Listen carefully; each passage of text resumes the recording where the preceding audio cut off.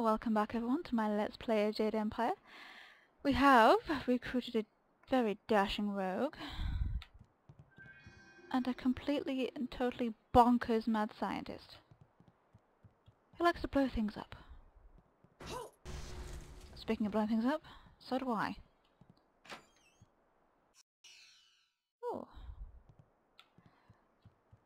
Alright. Don't mind me, Donstar. Bookstand.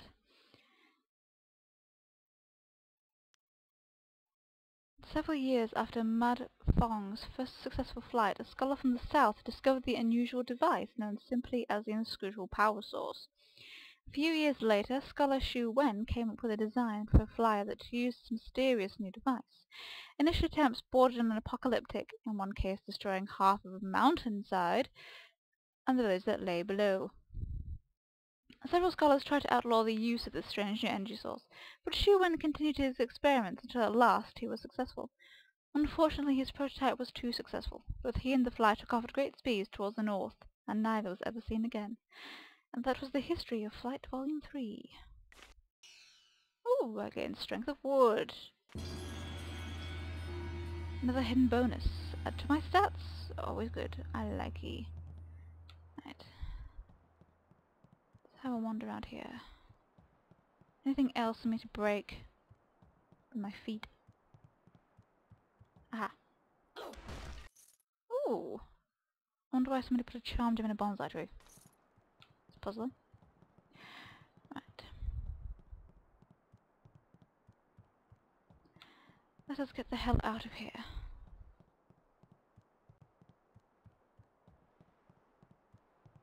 We have more pressing matters. Now that Gao's dead? Always a good thing. Hello, boys. Hey! Ha ha! Much kicking and such. It really gets the blood flowing. And explosions. Lots of blood flowing from those too. Always a good thing. I replaced the dust inductor. The marvelous dragonfly will cross the sky at your whim for a short way. The heavens welcome my machines, but not without considerable cajoling. If you want to fly more than a short distance, I will need an inscrutable power source. Oh, look at what I have. I just pull it out of my invisible pocket. I have an inscrutable power source. Ha ha! What wonders cling to you, my friend? There were only 2 in this whole region, and I destroyed one so Inquisitor Lim would not make off with my marvelous dragonfly. See, I'm awesome. The other was with the Lotus Assassins, but the fools only used it for demolition. Now, here you stand with it. I will put it in the dragonfly, and it will be ready to go. Good, good, good. Not the ideal placement. If it shook more, the heavens might think we were afraid and take pity. This is more stable, but not as fun. Okay, she's ready to go. Hop on. I know a nice safe landing place just outside Tien's Landing. Very unlikely we'll crash. Oh, the memories. As long as it's not about a zoo. But what about Rue? He's waiting to take me back. Don't worry about that. When the marvelous dragonfly takes off, the earth shakes and the sky trembles. You can't miss it. We're talking about Rue here. Your friend will see us take off, and he'll head back to town on his own. Okay then, let's get out of here. Ha ha!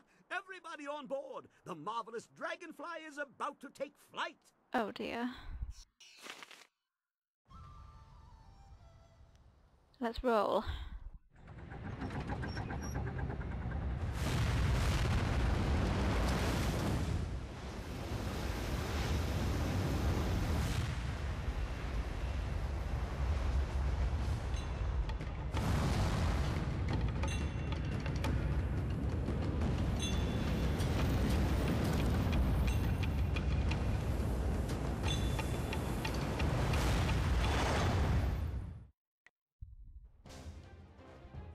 And here we are with Space Invaders again. At this rate I'm going to gain a fear of flying. Well, not necessarily fear of flying, more like crashing to my death in flames and such. Give me that.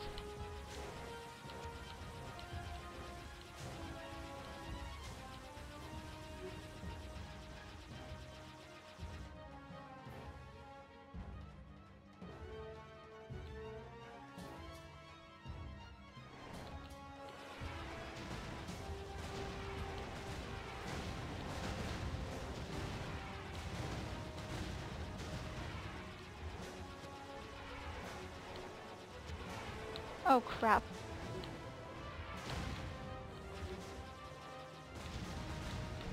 Give me that.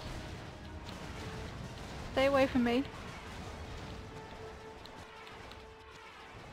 Oh, somebody give me a health bonus, I'm gonna die! Yes!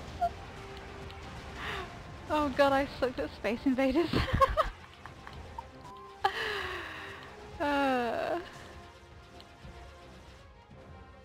Please be the end. Oh yes, I survived. Just about. That's not my finest hour. So full of fail.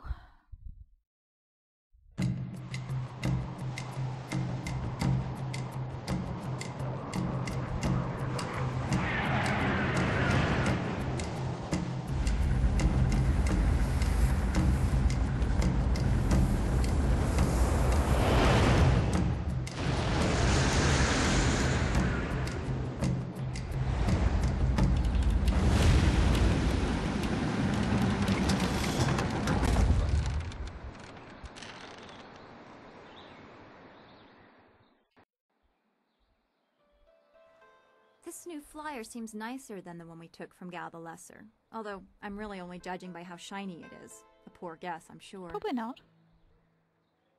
No. The marvelous dragonfly is superior to the amber mosquitoes I foisted on Gao. And actually, the shinier the better. The heavens like their glory reflected. A shame I can't leave it on the ground for all to see, but I'm not going through all this just to have it stripped to the frame by local brats. I'll call it back if we need it. How do you control it from this distance? Well, it's much like the dilemma of the centipede. If he relaxes and lets things happen, he can walk naturally all day long, his 100 legs not missing a step. But if he thinks too hard about the complexity of what he's doing, those legs might crash into the tea house and kill everyone. A valuable lesson. Very valuable. I will speak to you when I am ready to make use of your machine, Kang. Is there anything you need? I'll do whatever I can to help. I mentioned how you are, Dawnstar. Is anything bothering you? I'm trying to feel good about what happened at Gao's fortress, the lair of his pirates. We did what we had to. We went looking for our master and perhaps another flyer. What we found, I was not prepared for how cruel people could be. Seeing those people with no control over their fates, it is similar to a pain in my past that I have not thought about for a long time. You don't speak much about your life before the school. I would not dream of saying my experience is similar to those poor people in Gao's fortress, but that lack of control, I know that well. One of the only things I know about myself is that on the morning I was born, the sky was red, like distant mountains were on fire. Perhaps it was dirge burning, as Zeus said. I believe it was an ill omen, and that stigma is why my abilities became a burden. That's why I must have been left at the school. To be subject to the whims of someone else just because of what you are, be you slave or outsider. Yes, I know that well. I'm beginning to feel some of that myself. Please go on. Yes, you are an outsider too, albeit one with power to change your world. I think the slaves in the pirate lair would greatly appreciate your skill in defense. Me too. And I would make great use of your confidence. You inspire me to think of the possibilities, not just the problems. That's what I'm here for. I'm gaining an appreciation for the person you are becoming. Perhaps we should speak on these matters again sometime. Goodbye for now, Dawnstar. Flirting with me. Be well, my friend. Alright. Anyone have anything new to say to me? What do you want? I want to learn more about you. The Guardian wouldn't like me talking about that. He's busy now. The other is hurting, and he's keeping him inside. All the evil that has been done makes him stronger. Oh. This other is hurting you? I shouldn't say. Just by naming him, thinking of him, it draws him closer to the surface, gives him more power. The Guardian said that in all things there is balance, and for light there is dark within each of us. The other is his darkness, for the good he has to do. That's what he says. The other is like the Guardian? I can't talk about him. Already he hears me, and the Guardian is having trouble keeping him back. Please, don't mention him again. Okay. The Guardian is my friend. He's a part of me. But the other is a part of me, too. Sometimes they pull so hard in different ways, I can't... Oh, Wildflower? I'm sorry. Are you okay? I try to be strong, and the Guardian gives me hope. But sometimes it's all I can do to convince me I'm still myself. Will you stay with me and keep me in myself? Oh, Wildflower, of course. I'll help you, Wildflower. Thank you. I'll try not to be a bother, but the Guardian says we must stay with you. I hope you'll be my friend. Of course I will. I'm not going anywhere. Is there anything else you wanted? Nothing right now. We'll talk again later. Okay. Such a cutie. Alright, we'll leave it there for now. When it gets back, we shall have a talk around the camp and see if Zoo has missed me all this time.